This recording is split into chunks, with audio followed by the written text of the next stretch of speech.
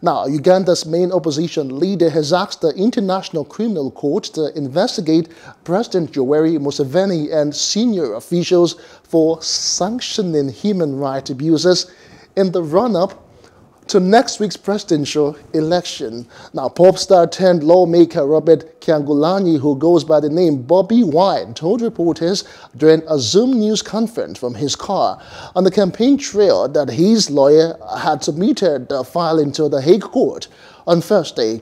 Now, the ICC has the authority to hear cases of war crimes, genocide, and crimes against humanity committed in the 123 countries, including Uganda, that have signed up to it.